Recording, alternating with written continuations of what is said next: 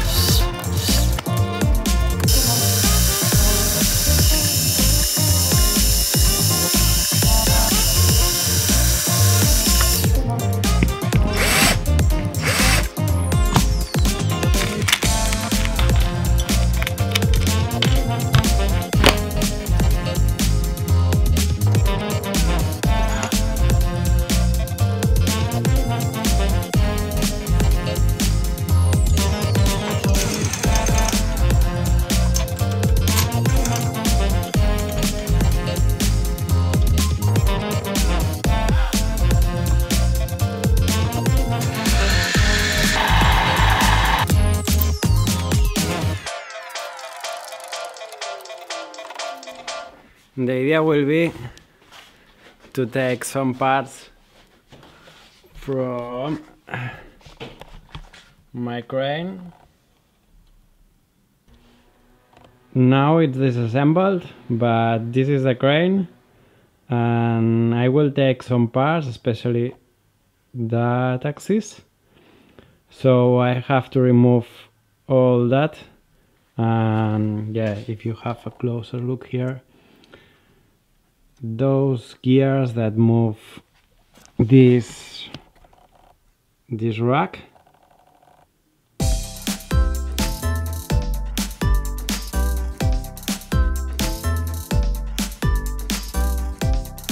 This is a thing.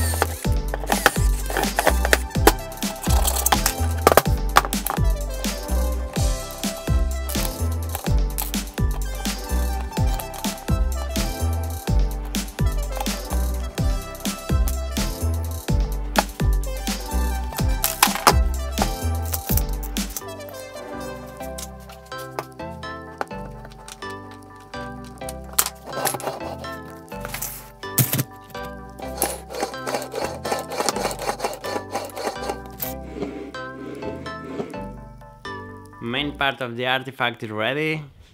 Looks like this.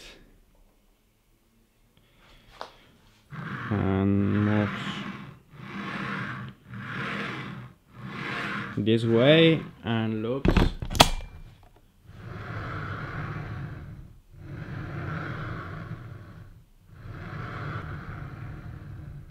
so next part is to attach the rack here.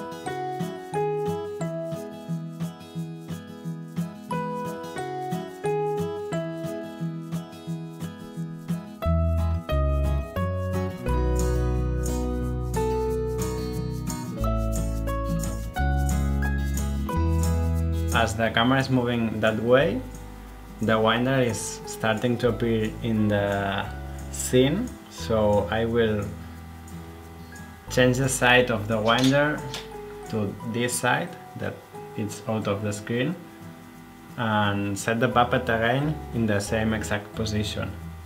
So it's a careful moment.